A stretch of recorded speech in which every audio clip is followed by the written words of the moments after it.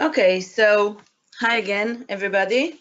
Happy you were able to join me for this version 19 webinar. So thank you again for making the time for this webinar. As previously promised, we release 2 new versions every year. As always, the full release note will be shortly published on our website. At the end of this webinar, I will be happy to answer your questions. So you are welcome to send your questions on the chat option on the webinar panel during my demo. Okay, so we have 2 new versions every year on April and October. As always, the new features on the version are a combination of subjects we want to promote according to our roadmap and needs that come up from our customers and partners. If you would like to get more details about some of the new features, you are welcome to contact me after this session. The main things we took care of on the 2018 versions were document design, as we believe that this is a very important subject. This is the way that the priority using organization presents itself to his customers and vendors. Mobile, significant improvements on the priority capabilities of the mobile solution. You will see on the demo this is something that keeps being on the top of our list. Improving the UI and the design tools, and of course, continuing to improve and add new functionalities and expanding the priorities user options. The subjects we decided to focus on for the 2019 versions, this version and the next version, are improving the user's experience, both on the full UI and on the priority master, new functionalities, enhancements to our cloud capabilities, and keeping up with the different localizations requirements. So let's start with the UI and UX improvements. Lately, the terms UI and UX have become very present in every discussion we have. So I want to talk about this a bit, even before we see the results. As I told you on previous webinars, we work with UI and UX experts on each and every development we add to the standard package. With the UX experts, we define how exactly it will work, how many clicks are needed for a specific action, etc. And with the UI experts, we improve the way the product looks so it will be very clear to the user, friendly and easy to use. The biggest challenge in regards to the user's experience is how to build and design a system that on one hand will support the habits of around 350,000 users, and on the other hand will support new users who are used to modern user experience in a way that will make it easy for them to embrace priority. In order to deal with this challenge, we invest a lot of efforts in market research. We meet with different users, new users and experienced users, users who use many forms and functions in the system, and those who do just a repetitive action on one single form, users in Israel and around the world, end users and key users from different verticals. From watching these users work and use the system, and from interviewing them, we understand what are the needs and difficulties that are common to all or most of them. And these are the things we aim to take care of. Most of the difficulties we saw with new users were around the user interface. After entering a new record, they weren't able to find it. After entering a new sales order, they didn't know what to do next, and so on. As a result of that, our conclusion was that these are the things to take care of in order to improve the user's experience, especially for a new user. In the demo, you'll be able to see how each one of these points was dealt with. An important comment, experienced users used to work in a certain way can continue to work as they do now. So now I will switch to priority to show you what we're talking about. So this time we didn't have any new things on the homepage. So let's dive straight into a form. I chose sales orders. The first thing you probably notice when entering the form is that the default view is the list view. Again, an experienced user that prefers to use the full record view can of course do that. The system remembers the view I used when I left the form in order to open the form next time in the same view. In this view, we cleaned all the distractions we could in order to give the user a clean form so he can focus on the content of the record he needs to take care of. We wanted to give the look and feel of an Excel table. So first of all, the side menu, which included the direct activations, the list of open forms, and the path we used to get to this current form, is no longer here. We split those three functionalities into different places. First, the direct activations changed their names to actions. You can see it on the top right corner of the screen. Some of the priority language is over 30 years old, and we understood this is not easy to understand for new users. As I told you last time, we work with a microcopy consultant who helps us identify exactly that and rename these specific fields in a modern language in a way that will help the user understand what it means and motivate him into action. So the actions are now here on the top right corner. The two first actions are presented on the form for quick access, and all the others are accessible from this actions button that has a search option now. The first actions the two first actions that are presented here are the ones located as first on your action list, and these are the ones that we think are the next steps for the users.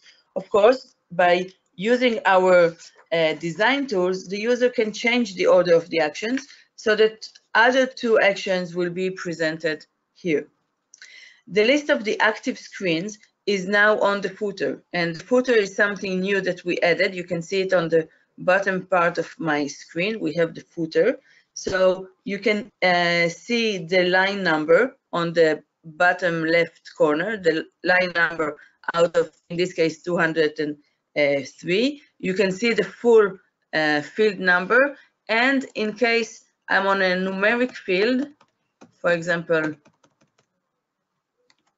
this one, you can see the total sum appearing on the footer, just like we all know from Excel. So there's no need for F8 or right click or anything like that. We also added to the footer the buttons for last updates and recent items here on the bottom right corner of the screen. These two options were only accessible from the homepage, and now they can be reached from any form. All the different tools that we have on a form are now under this settings icon for design, business rules, data rules, etc. In order to allow the users to better use the form space, we added a splitter. You can see it here in the middle of the screen, and I can change the place where we split between the header and the sublevel in order for the user to use it exactly according to his needs. If he wants to see the full list, or maybe he wants to focus on the sublevel, you can do that. Of course, this is relevant for list view only. Once I'm on a form looking at a list of orders, I may want to focus and work on one specific order. So we added a new button called Expand. You can see it on the left side of each line. Of course, it's highlighted only on the specific line I stand on and not on any other line. It expands the current record. When I click on that, experienced users can understand this as F4, but this is not really F4 because there is no option to scroll down or to use the F4 here. Of course, all the fields, all the functionality is exactly the same. Now I can focus on my order, and when I'm done, you see on the top left corner, I can go back to my list view and continue working on other orders. In order to create a new record, we still have this plus icon, top left corner, but now we made it a little bit bigger and added the word new, so it will be more easy to understand. When clicking on this new button, I get a new empty record on the extended view. The search options has also changed and are now clearer. So we still have the F11 option, okay, for the experienced users who want to do a very quick search. You can still use F11. There's no problem. Now, if you look at the top left side of the screen, we have this advanced search option. Now I get a window with the names of all the fields I can search from. Of course, the complete list of fields on my record, and I have the option to search a specific field. So for example, if I want to search by status, I can do that. And here we change a bit the UI of the operators, so it will be easier to understand what we mean. We added those icons, and I can choose, for example, starts with draft and starts with completed, for example, comp. So a very nice option here is that I can have more than one value for the search, even if the values are not just one after the other. So instead of doing twice F6 and all that, or F11 and again F11 and so, you can do it in a more easy way. Of course, you can add more fields to the search. You can define how you want to sort the results. And now you have two options. You can either click on the search button to just activate the search, or you can save it if this is a search that you want to use again. So if I'm trying to explain this in the old version terminology, it's like an F11 that I can save. It's a faster way to create a query. So this is how I can save and do searches. We also have on the top right corner of the screen another button that will show me saved searches. Okay, I can create a new search exactly like I showed you a moment ago, and I can change very easily the place between the different searches. And this, I think this is one of the best improvements.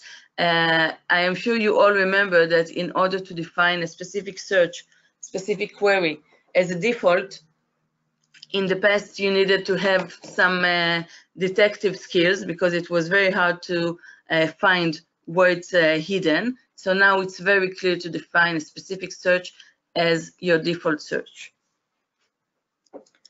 In the near future, we will add the option for filters. So after retrieving the records on the screen according to a specific search, a small filter sign, just like this icon that we have here on the top right side, a small filter sign will appear on each column, will be displayed on the columns, on the column headers, so the user can know by which columns the search was done. Additionally, the user will be able to click on this filter sign on a specific header and add or take out one or few of the search conditions with no need to clean the screen first and then redo the search from zero. For example, after retrieving orders by statuses, the user can easily add an additional value of status to the search, and of course the lines, the results will be immediately updated. Another thing we did is creating a new entity. It's called profile. The profile will hold default searches for the forms in priority. The goal here was to make it easier for new users. When a new user logs into a form and the form is empty, he doesn't understand where his orders are. So with the default searches, the form will not be empty. We will link predefined searches to a profile and the profile to a user. The profiles are relevant only for new users. Experienced users can still use their own searches. The second place where we did UI changes is the master application. Let's hope my phone will cooperate. We are very happy to see that more and more, now you all know my password. We are very happy to see that more and more users are working with the Master app on a regular basis. The new version of the Master includes some UI improvements and new functionalities. Did I click? Okay. So when I log in to the Master application, I see my apps. This is a newly designed form where I can see all my applications. Of course, by clicking on the plus icon, I can scan a new application, and here too, you can see that the screen looks nicer and cleaner. Also, the side menu here on the top right side looks cleaner and nicer. So after choosing the application that we want, we can now see all the forms that are included in this application. And here we have something new. We can organize the app under headers. So I can have, if on my sales and parts application, I have all those forms, customers, contacts, part catalog, price quotation, sales orders, tasks. So instead of seeing just a long list of all the screens, I can put them under specific headers to help the user understand which header he's interested in, okay, to make it easier to find exactly what you need. So if we go to the part catalog, for example, you will see that on the list view, we added the option to show pictures on the previous screen. As you all know, on the part catalog, we have an option to link a picture. So this is not new. What's new here is that the preview will show you those pictures with no other specific action that you need to take. From the preview and from the full record, we have the option to do more actions. So I will show it in more details on the sales orders. What we see here is the results of my default search that I have on the part catalog, but of course I can change using this filter and do a different search according to the fields that are available here. Now I would like to go back to my application and choose sales orders. Here too, you see that I received the results according to my predefined default search. I have a filter with different fields, of course, not the fields that we saw for the parts. And here, I can activate an action by clicking on these 3 points. I just have to slide the card to the left, and I can activate an action that I added to my application. So that means that you can have an application for quotes and then send it to your customer from the customer site. You don't need to send it back to the office, so they will mail it to the customer. Or you can finalize an invoice directly from your mobile phone, and so on. So if I log into the full record view of the sales order, you can see here too that we cleaned the way the screen looks. It's easier to understand now, and here too I have the option for more actions. I can save the changes that I did, and I can click on Save and New if I want to do a new order. This is instead of clicking Save and then clicking New, I have one button to do both of them. So now I will go back to my PowerPoint.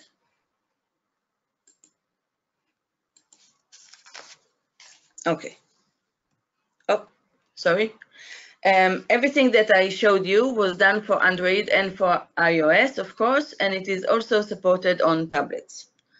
On the next version, we will also change the way the app generator form looks like, the form in priority in which you build the application. We wanted to give it a look that is more modern, that will fit the application itself.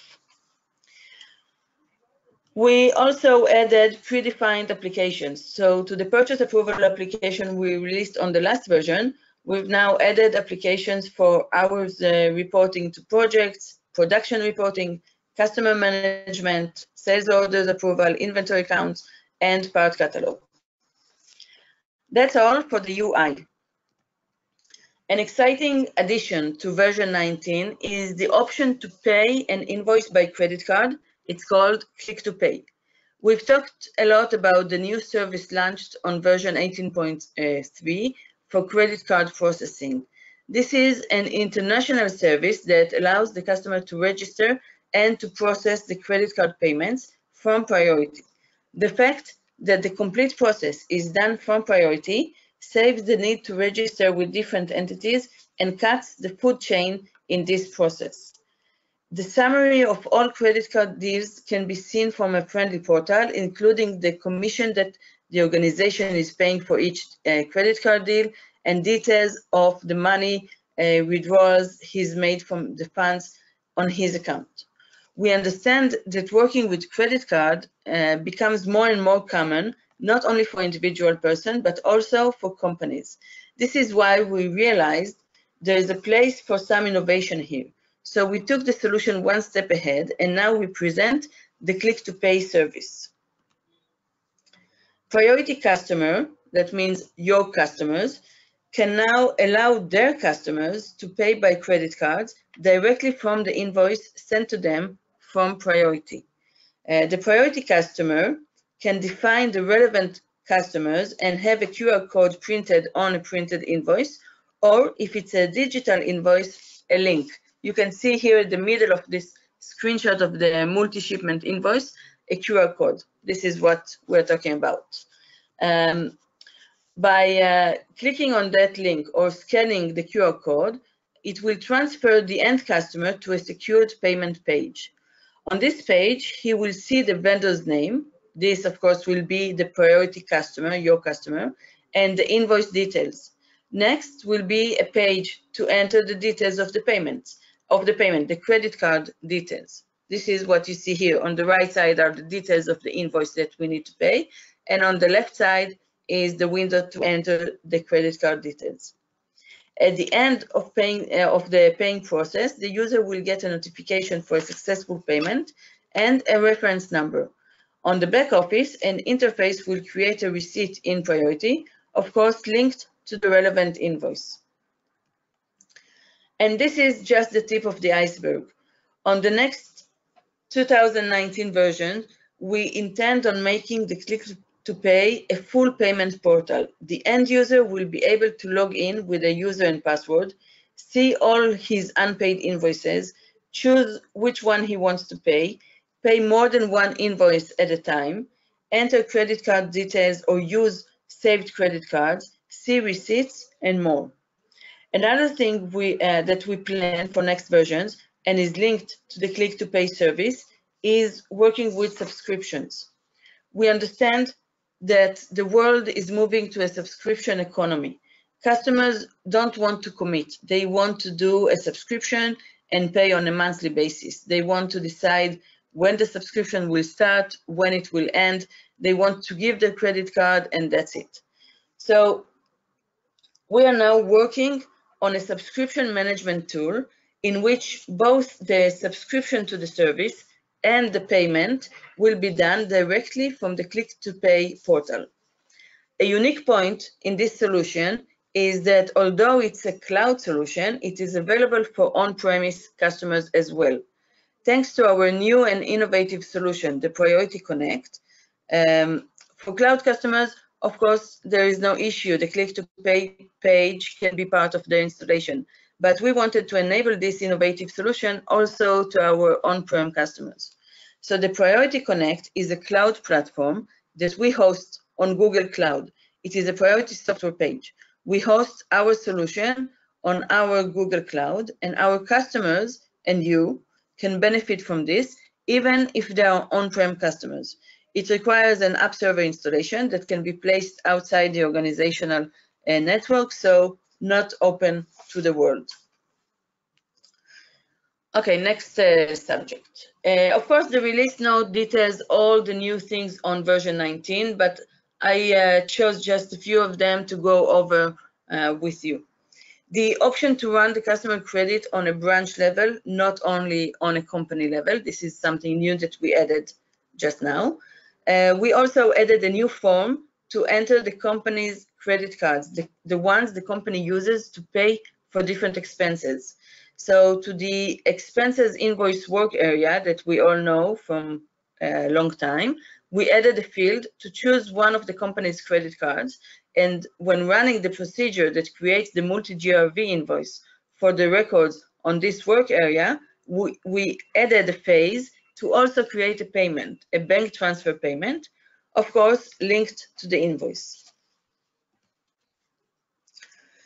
Something that came up quite a few times for customers with fiscal years that are different from the calendar year, we now have the option to decide if the document numbering will be by calendar year, as it is today, or by fiscal year.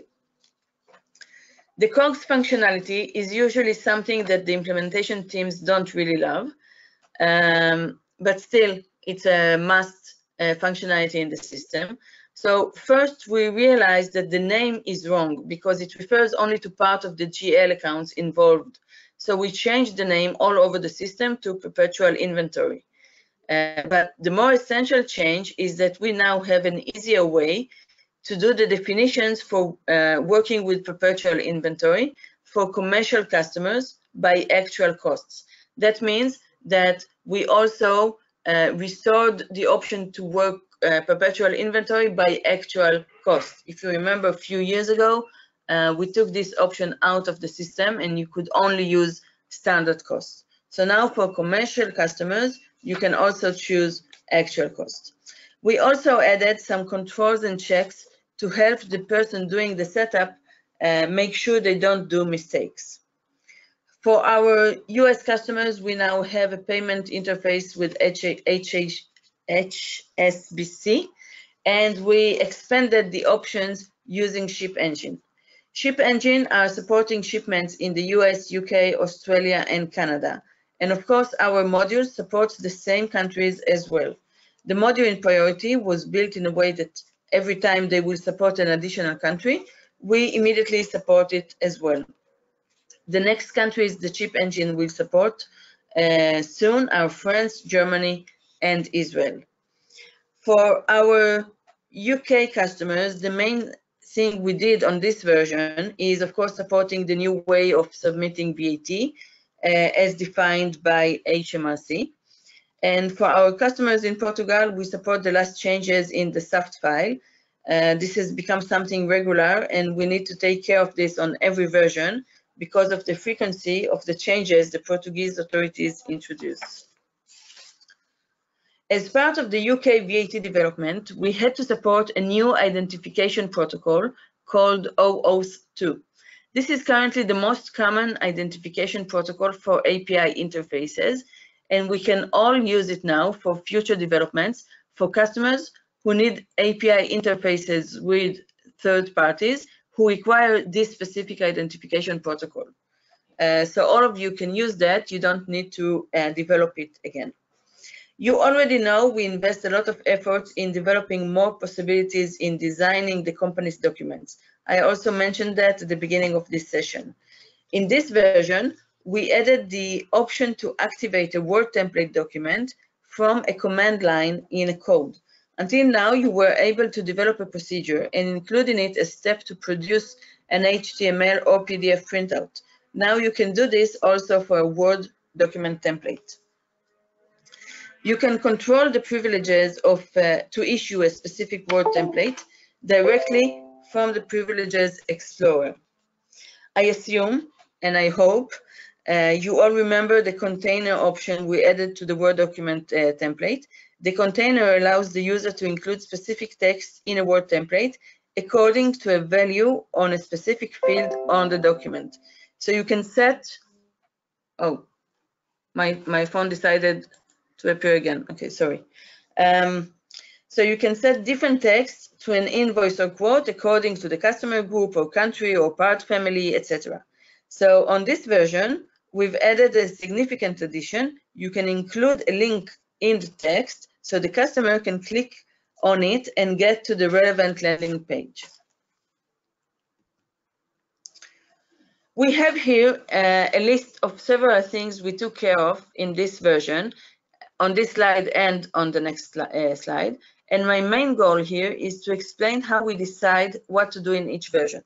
Since there are so many things we want to do for each version, one of the considerations we look at is how many customers asked for a specific solution or raised a specific problem.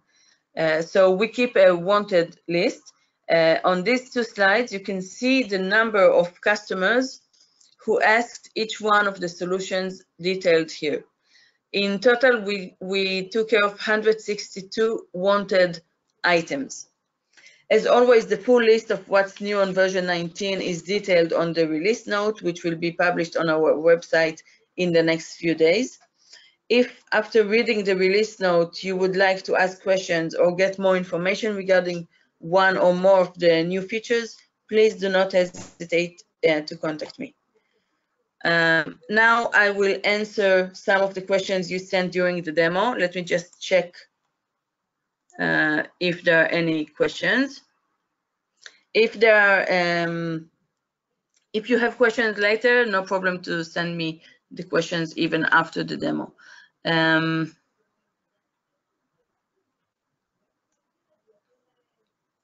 There's a question about the security of the credit card details.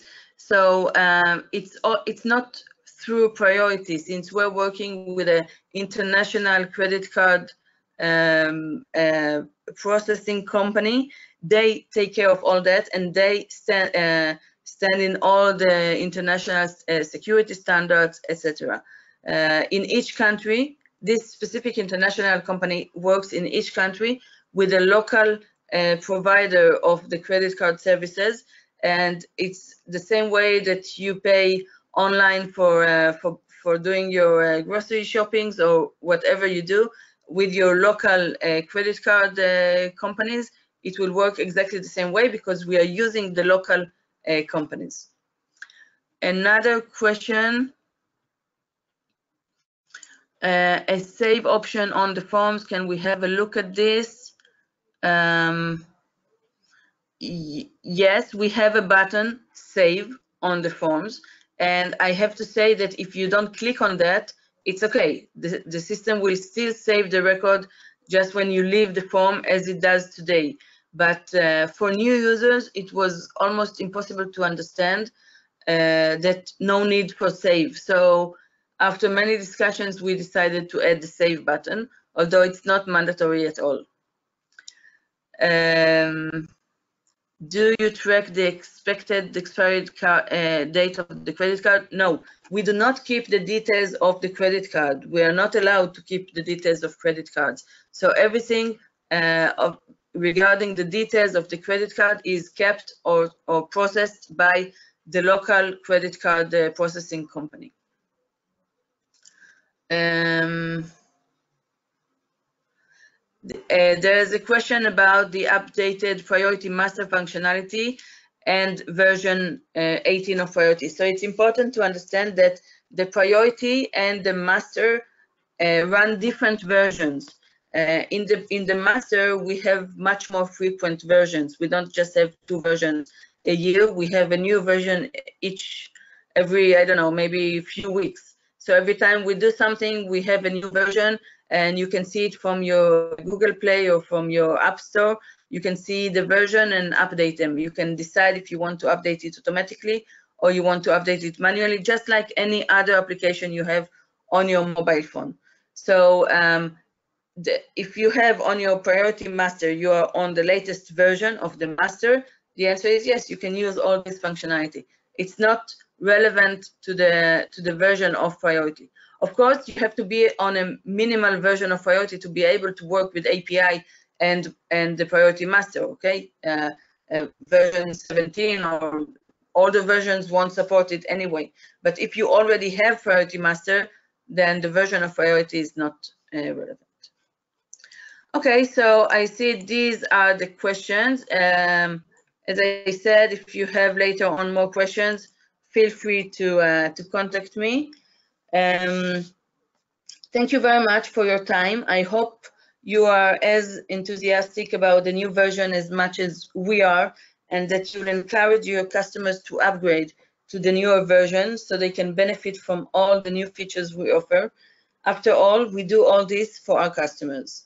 We will send a link to the recording of this webinar in the next few days. Thank you.